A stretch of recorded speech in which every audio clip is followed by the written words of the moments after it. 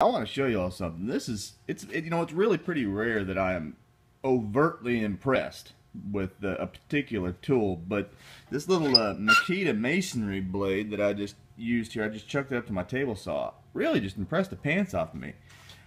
This is not a wet saw. I literally just chucked this little blade here. I'll take this fence off and I'll show you. Chuck this little Mikita blade up to my table saw here, and I literally just cut the face off this brick. I mean, this is just a standard old, king size brick, and I went and just like I would, cut a piece of wood.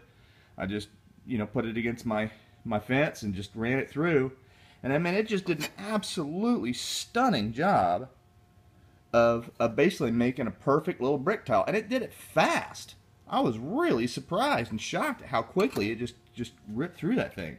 So I'm building a mailbox today out of brick, and I'm going to use this to make all the little intricate cuts that I need to make with this stack of brick that I've got. Rather than using a hammer and chisel and getting frustrated, I'm just going to do it the right way and use this little Mikita saw, and it's going to turn out great. I am very, very impressed with this little guy. I highly recommend this little blade.